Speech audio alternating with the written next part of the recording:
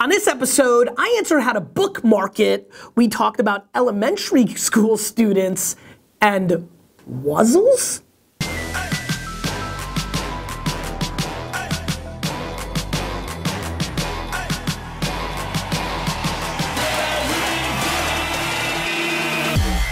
ask questions, and I answer them.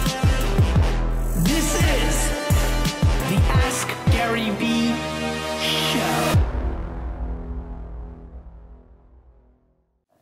Hey everybody, this is Gary Vaynerchuk, and this is episode 113 of the Ask Gary V Show. Super pumped up, nice day. Been, was in Cannes, France, didn't get to do as many shows as I wanted to at the end of last week. Been missing a lot of you. The best of Ask Gary V Show. I just watched the first couple minutes of the edit, so I'm super excited about that. We'll be releasing that shortly. I'm around this week, so we'll have a good amount of shows. I'm even trying to sneak one in tomorrow. I know Wednesday we're firm, Thursday we're firm, Friday we firm? No, so today, Wednesday, Thursday, so 3 definite this week. I'm just gonna try to sneak in a 4th one. What am I doing Friday? It's 4th of July weekend, right, very good point. And I'm going to a wedding, so I'll be disappearing. Cool, yeah, India. Let's get into the show. By the way, real quick, I really like that little message your dad sent you about me ripping your ear. Big ups, Pops. Sorry about that, Dad. Yeah. How's your ear? It's totally fine. Totally. Yeah. Okay, I'm ready. I'm super ready for this show, guys. I'm really fired up. I'm really pumped. I love this show. I love all of you. Ronnie asks, if you had the opportunity to speak in front of an auditorium full of elementary schoolers, what would be your topic of choice and why? My topic of choice. So first of all, if I was in a room full of elementary school students like I was once ever in my career, which was in Houston in a tremendous conference that I went to where it was the best students from elementary school of all of Houston, and I cursed up a storm.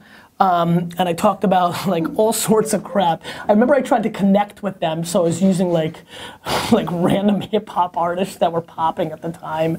And the teachers were literally flabbergasted and completely pissed off, and the kids were completely pumped. And like these were like the greatest students of like 7th and 8th grade in all of Houston, and like a third of the class quit school in 7th grade when I was done with the talk. Because what I really talked to them about was real life, which is, look, you're a great student, you're going down a certain path right now. Bad news, education in America is screwing you over. You're gonna pop out and you're gonna realize, holy crap, I don't wanna do this or this and that. And then I talked about the virtues of good schooling, which is the randomness of having a college roommate that's a billionaire and some of the other random stuff. But it was a tremendous talk. My choice of topic today, if I was to do it today, would be, I would tell them to really recognize how to build self-esteem and self-awareness. I would pound that, and I would say, look, you're looking at me and I'm an old dude up here, and I'm cliche just like all your other teachers and parents, but you need to find the things that you're good at and really find the friends that you're looking for. And you hear it a million times that you're not gonna look back and care about the dumb shit that you care about now, but you don't believe me, but that's not gonna stop me from trying to pound it down your little throat. Oh, these are all the Instagram questions. You got a lot of questions from there, right? Yeah. So we can do a couple episodes worth. Cool. That was fun. Follow me on Instagram. But this whole notion of like, where's the time? I think that people like to claim that they work hard and smart, but they're not putting in the work. Your hustle, your work ethic, your drive is not predicated on your zip code. Right hook. That's a hashtag, D-Rock. Oh, that's right. I forgot about that. My question, is it possible to have 2 burning passions and pursue them? You know it was on Jimmy Fallon once, right? I'm here with the one and only wine guru, Gary Vaynerchuk, whose daily webcast, The Thunder Show, on winelibrary.com, attracts over 90,000 viewers a day. Very impressive, buddy. Appreciate it. And you're a wine guru. What makes you a wine guru? Could you explain it a little bit? Self-proclaimed, just took the title. Just getting so silly. I'm in a very silly mood today. It's a Monday. Yeah, I love Monday. So it's early Monday morning, and I've been wanting to make a Monday morning video for a long time, and finally, D-Rock, we're doing it. So, real quick, this is just a rant, very simple, and something that I want you to pass on or watch every Monday morning, because the level of complaining is unacceptable. Look. Yeah, lots of editing. This is not gonna, we're taping this so early, and it's gonna come out so late. Pixel Art asks, is it possible to have two burning passions and pursue them at the same time without half-assing them? Or is it ideal to pick one at a time? That's a really good question. You know, I think there's people that have two burning passions at the same time. I really do, and I wonder if you can wuzzle them and make them both work at the same time. That was a 1980s rare television cartoon Saturday morning reference, wuzzle. Do you know what wuzzles are? India, search it right now. Let's watch India's face. She's gonna love these. Watch this. This is India in real time. This is India in real time. Yeah, wuzzles. Wuzzles? Yep. See it? Go to images, because this is Wikipedia. Go to images. Okay. I want you to like really wrap your head around how cool these things are. Cool, right? They're two animals in one. So she was like a hippo and a butterfly. You see what's going on here? I see it. Two animals in one. Oh, I kind of remember this. Bang! That's what I was looking for. The two animals in one. So maybe you can wuzzle them, right? And find a way to make your two passions. For example, you know, I could have very easily made Wine Library TV and the Jets. What's going on here? Wuzzle them. Well, wuzzle them. Like, take your two passions and smash them into one. Like, for example, I could have done all my wine episodes at football games. That would have been a further, you know, I had the Jets bucket, but, you know, there's ways to uniquely, I think, you know, I once said, and a lot of you liked this photo on Instagram, you know, or this quote, if you want to be an anomaly, you have to act like one. I wonder, based on this question, if you could be the first person that combines two things that nobody's ever combined before, which are, you know, weird, and win. For example, again, I love wrestling. What if I did Wine Library TV only at tailgates or football environments and wrestling matches, like independent circuits, like weird stuff where there's 150 people in the audience at a gym and the Iron Sheik's still there, you know, like stuff like that. So I'm a big fan of trying to find a way to wuzzle them, and that's what I would do. Now, obviously, a lot of people are gonna tell you pick one, focus. I may say that at times. Today, I felt like wuzzling them. Tomorrow, if I answer this question, I might say pick one. Both can work. I think at the end of the day, and we've talked a lot about this, it's about self-awareness. And you know, it's funny, I'm reading every goddamn comment in Facebook specifically. Right now, I'm on a Facebook comment kind of spree, so I apologize to all the YouTubers, but that's just what's happening. And it's interesting, you know, I'm feeling more and more pressure on my shoulders more than ever before, because the show is picking up so much momentum, and I'm watching so many people comment about them implementing and seeing results, and it makes me hungry, ambitious, greedy to try to impact more people with what is really working, which is, if you really know yourself, really, India, this question comes down to a very simple place, which is, it's one of two choices. It's truly one of two choices. It's really just two levers. It's happiness and financial and street cred upside. It's just trying to pull the lever. And listen, I do this. I think a lot of you may be confused. I leave enormous amounts of money on the table for happiness. I just do. I do it all the time. The largest speaking gig of my career, a number that makes me vomit on the table out of happiness, I passed on because it's week 4 and the Jets are playing in London, and I want to go watch the Jets play the Dolphins in London. And by the way, this is a significant number. This is a hefty 6-figure deal. This is more money than I made in a 3-year period in my mid-20s to go and MC and speak at an event for a day and a half. Still could have watched the Jets like I do all the time, and I'm choosing happiness over cash. And we all have to do that all the time. And our lives evolve. I'm in a better financial place than I was 7 years ago. Maybe then I would have chose cash. I don't know. But even in my early days, for example, when I lost a third of my entire wealth in my 20s to have fun in Vegas and lose it all gambling, was because I chose happiness, kind of sadness, over wealth. And so the answer to this question is predicated very simply. Do I believe I'm really breaking this down, India. If you wuzzle it, you may pop and be an anomaly and have disproportionate success because you're the first guy to ever bring spaghetti and music together in this way. Most likely you won't. And your financial upside is probably predicated on picking one and going all in.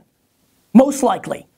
However, you just might have more happiness mixing the two and have the home run grand slam potential of breaking out, which is why I always do those things. I'm always picking my happiness versus the straight and obvious course because I've got a little bit of magic and sometimes my weird stuff actually works as well. And the boo-boo prize is that I'm happier. And boy, happiness is addicting. You know what? I'm gonna actually throw a right hook here right now. Vayner Nation, serious right hook alert. I love wuzzles. Please go to eBay and buy me some stuffed animal wuzzles so I can put them right here on the show. It's a very inexpensive way for you to get a shout out. That's all in black and white. I'm gonna start doing more of that. I love eBay and like garage sale culture, and I'm gonna start getting the fans to buy me random shit. I mean, the show's free. You might as well pay some sort of vig. I would love a table full of wuzzles. Yeah, I just want tables full of random crap, collectibles, things that I want. Then I'm gonna flip them back on eBay and make a profit on your ass. Whatafunk asks, Yo Gary V, can you rate my Instagram on a 1 to 10 scale and tell me how to improve?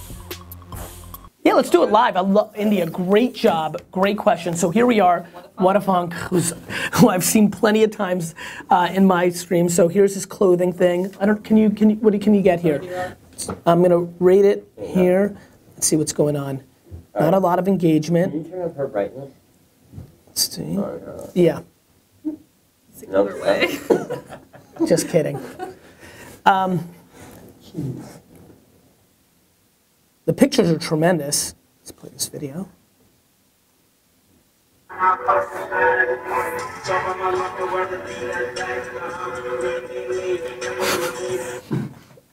love it. I love the ghetto-ness. So, 1,500 followers, 10, 15, 20 engagements. The engagements are a hair low. I mean, I really like the photos. Honestly, I don't think you're growth hacking enough. I think you need a lot more of a fan base. What if I'm hanging in my homie's shopper shop? Yeah, I mean, the content is fine. I mean, I think I'd rate it a 6 or 7.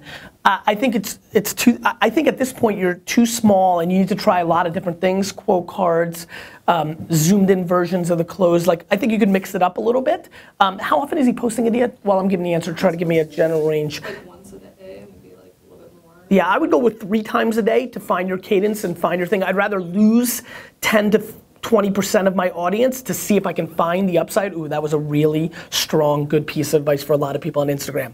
Let me say it again. That was me rewinding.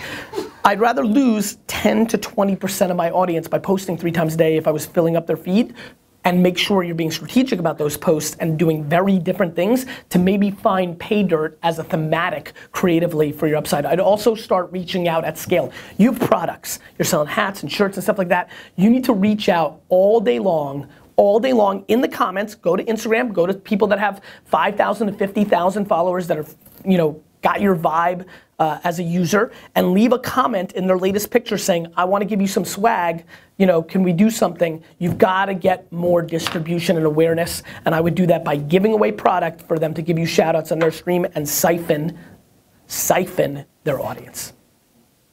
Cool. There's another. What's that? Matt is getting restless. I see Matt, don't worry. There's another question. Sydney intern's getting a little bit concerned. I saw him say it, but you have to understand, he works for me. Not the other way around. But I appreciate it. And more importantly, you should always know that I'm seeing everything. I see him. But I appreciate it. Do you want to do Louis Hall's question and then the last question, or the last question? Whatever you want to do, let's go fast because Matt's circling around. I suck. All right. Jared asks, if you have a business that is growing fast, is it more important to perfect the system and process or focus on adding more people to the team? Jared, it's a good question. I'm a big fan of both. I don't understand why not both. I do both. As building VaynerMedia, I was perfecting the system while hiring people and training them up and building out the team. This is not an either or, my man, and this is where I think people struggle. To really be victorious, I think you need to be able to do both at the same time. That's what separates the women from the girls, right? The ability to be able to do both things at the same time. And by the way, that's where hustle comes in. Because you know what, to do both, you've got to kind of integrate the team 9 to 5 while kind of spending 5 to like 2 in the morning to perfect the system. This is where hustle matters. This is where extra hours in a day actually matter, because you can't get to both. Actually, like physically, you can't get to both. And so in a 9-hour workday. So if you've got a business that's growing fast, first question is, are you actually deploying 18 hours a day? Because remember, too many of you have missed or are gonna miss your moment in time. When it's happening, if you don't triple pedal down, that's pedal on the metal, like foot on the pedal, like if you don't go all the hell in, all of it, if you don't do that, at that moment, you will regret. You have missed your moment in time, and that is why I'm burning the candle from both sides right now, because everything is hitting a proper crescendo as I'm going into my 40th birthday in November. VaynerMedia, Vayner RSC, my fund, cruising, just cruising, and the Ask Gary Vee show, cruising, and family life and health, I mean, cruising. And so I've got to push harder, because you know what, at 42, it might just be that break in that moment in time where things aren't cruising as much. And so you've got to extract all the value when you're hitting that point. You've got to live it. You just have to live it. As a matter of fact, for all of you that are in your senior year of high school that are watching your show, squeeze the crap out of that, because it's the best. And college, like, you've got to squeeze everything all the time. And especially, this question really hits a nerve, because I want people to understand the answer is both. Gary Vee, what's up? Lewis Howes here from the School of Greatness podcast. Big fan of the Ask Gary Vee show. Keep it up, love what you're doing. I've got a 2-part question for you, and it's geared around selling books. Now, I've got a big book launch coming out in October in the fall. It's called The School of Greatness. Very excited about it. And I've got a 2-part question for you. One, with Instagram ads looking like they're going to be opening up here soon. Somebody's paying attention. If you could only spend money in one place on ads, Facebook or Instagram, where would you be putting your money on a book launch coming out this fall? That's part one. And part two, if you were looking to get 10,000 pre-orders through bulk orders, where would you be focusing your energy and efforts to get 10,000 pre-orders? Piece of cake, because I've done it so many times. That's the question. Hope you like it. Thanks. I love it, Lewis.